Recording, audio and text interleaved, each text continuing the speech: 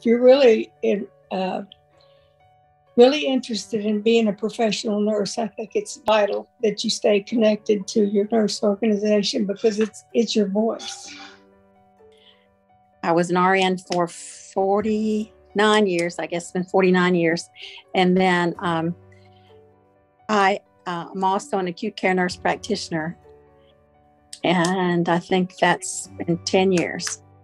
Okay. And I started my career late in life. So I graduated college in 92. So I spent 20 years as an active nurse, as an oncology nurse mostly.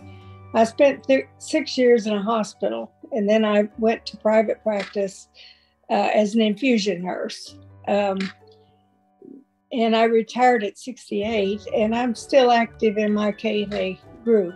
So as soon as I moved to Kentucky in 2007 and applied for a license, then I looked into KNA. So I've been an active member since that time.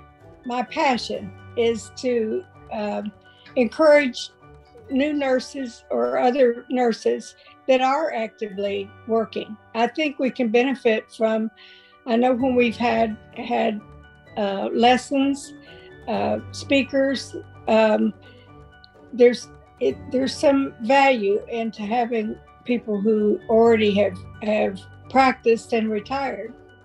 I enjoy the camaraderie and networking, because you learn a lot of times from networking with others, finding out what's new is going on. Also, it's a perk is to get free CEUs because there are presentations by our Nightingale chapter, which is really nice. In nursing schools, it was very pushed as your duty as a professional was to be involved in your professional nursing organization. So that's one thing.